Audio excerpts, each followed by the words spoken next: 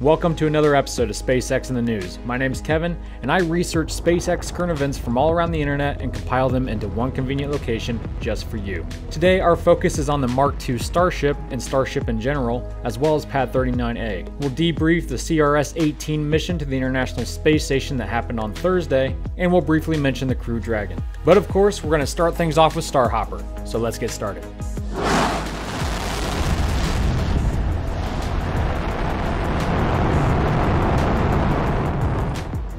Man, it's been a few crazy days, am I right? In the last 3 days, I've done 3 SpaceX in the News videos and 5 live videos. And it's only gonna get crazier now that Starhopper has awakened. And speaking of Starhopper, and just so we're on the same page, let's go ahead and take one more look at that first hop. Using a single Raptor engine, the vehicle rose to 20 meters before making a soft touchdown. And these shots were filmed by SpaceX and released by Elon on Twitter.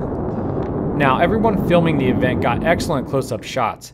However, Austin Barnard shared some video of the launch from a couple miles distance.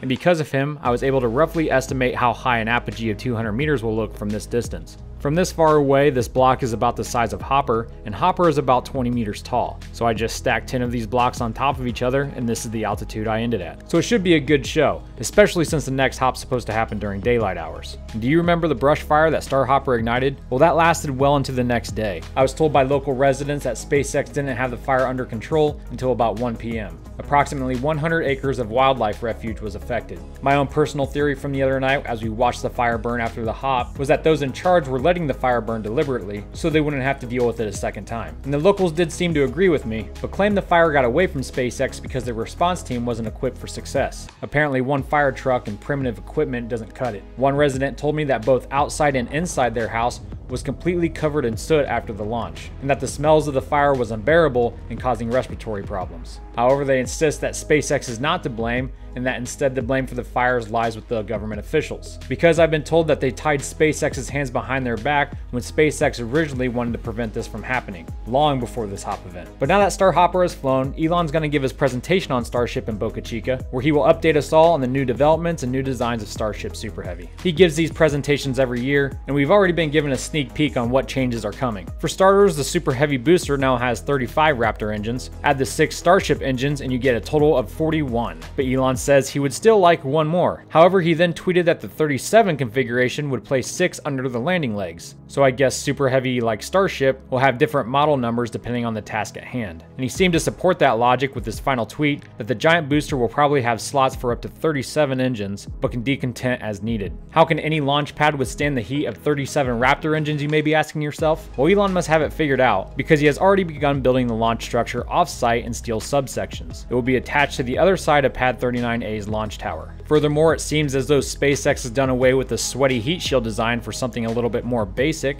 ceramic tiles. Elon tweeting, testing a possible Starship windward side ceramic tile. Maximizing emissivity is best for conductive particle heating. Nice thing about steel is that tiles can be very thin, unlike carbon fiber or aluminum airframe. The Mark II Starship prototype is being built in Cocoa, Florida, alongside a new structure that has begun to take shape. And it looks like an assembly building or a hangar, just maybe for the first Super Heavy booster. Moving on, Starhopper isn't the only SpaceX vehicle to launch lately. The very same day, CRS-18, a resupply mission to the International Space Station, lifted off from Cape Canaveral carrying the Cargo Dragon capsule. The capsule was carrying a bunch of science experiments, and even some of those experimental heat shields Elon just told us about. The flight was a success despite shoddy weather, and the booster made a bullseye landing on Landing Zone 1. It also broke several personal bests for SpaceX. This was the first used Block 5 booster that NASA paid for, and the 3rd time this Cargo Dragon capsule went to space. And finally, Elon was recently interviewed by CNBC, where we learned when Demo 2, the first crewed mission of Crew Dragon, could take place. To launch crew to the space station? Crew to the space. My guess is